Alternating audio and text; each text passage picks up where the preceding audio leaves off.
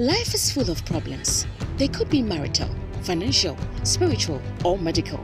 Some of these problems can be solved by a phone call, money, political power, your doctor, or your contacts. However, you may soon come across a problem that defies any solution. In Kakra book, Rules of Engagement, you will learn how to use the spiritual weapon of prayer and be victorious over evil when it comes knocking at your door.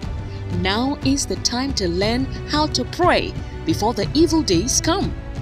You can order this book through the following means. Place your order on Facebook by posting Order Rules of Engagement at the comment section or message window.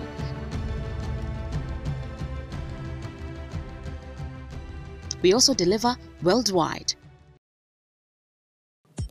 This message is brought to you by the friends and partners of Kakra. Welcome to Air Power with Kakra, teaching the nations with signs and wonders. Kakra is the senior pastor of the Morning Star Cathedral, Lighthouse Chapel International, Accra, Ghana. Now, today's message. Welcome to today's broadcast. Kakra has been sharing an insightful teaching titled Types of Prayer. Today he speaks about the prayer of confession. Let's join in. Ephesians chapter 6 verse 10 is our key scripture. We have been sharing on types of prayer. Hallelujah. There are different types of prayer for different purposes. It's like clothes. We've got types of clothes. Some are for sleeping. Some are for the beach. You can't go to the beach in a 3-piece suit. You'll have to wear the appropriate attire for the beach. In other words, also when it comes to prayer, there are different types of prayer that are suitable for different situations. That's why as Christians, we must learn the different types of prayer. The key to maintaining a consistent and persistent prayer life is to pray with all types of prayer, because different situations will demand a different form of prayer. So last week we started looking at the different types of prayer and some of the situations that they can be used.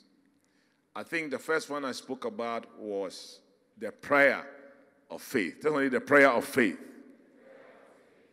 Very powerful prayer. It's found in James chapter 5 verse 14. The second one was what? Praying in tongues. Praying in the Spirit. Number 3, long prayers. I explained that long prayers, most of the time, they are for dealing with demons, satanic powers. The next one, the prayer of confession. 1 John chapter 1 verse 5.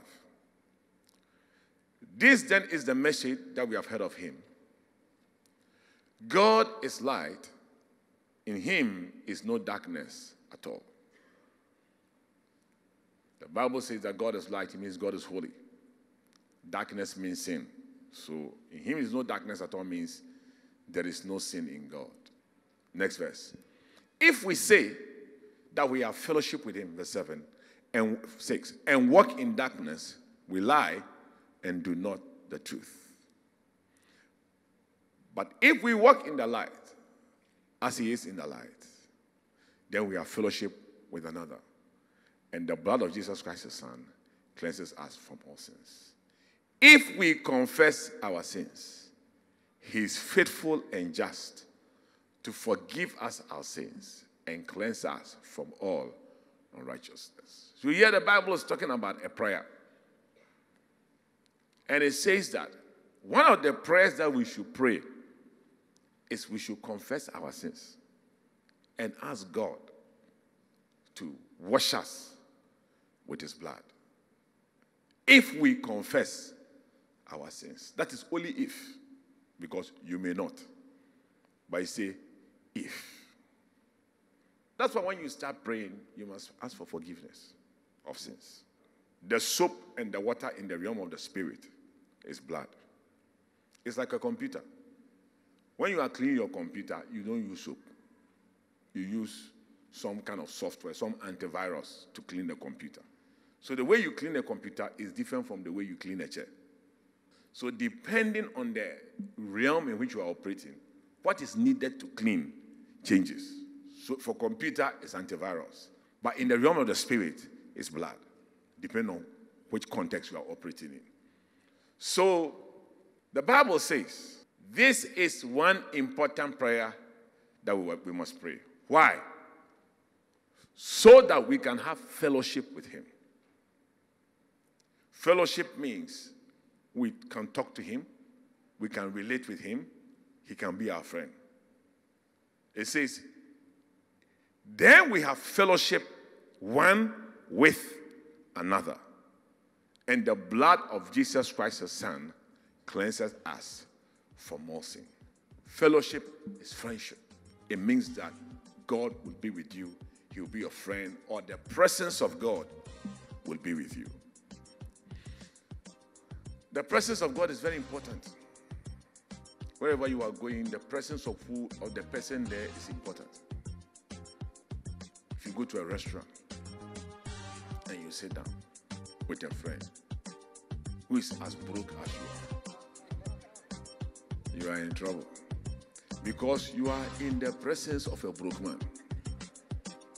So when you are going to town and you are in the presence of God, listen, God has access to everything. So who you are working with is very important. Thanks for joining us. Today we learned that the prayer of confession is to enable us to have fellowship with God. Join us same time tomorrow for the continuation of this message. Before we go, here's a praise report to boost your faith. I have finally gained admission. Dear Kakra, I came to you to pray for me concerning an interview for a nursing training school. By the grace of God, I have finally gained admission. God bless you. Thanks for your time. You can contact us, seek counseling, ask for prayer, order today's full-length message, or order books through the following means. Call us or message us on WhatsApp to +233 55 700 9010. Send an email to info@kakrabaden.org. You can also make a regular call or send a text to +233 20 7575 215. Our office hours are 10 a.m. to 1600 hours GMT. Finally, write to us, share your testimony and how this broadcast has been a blessing to you.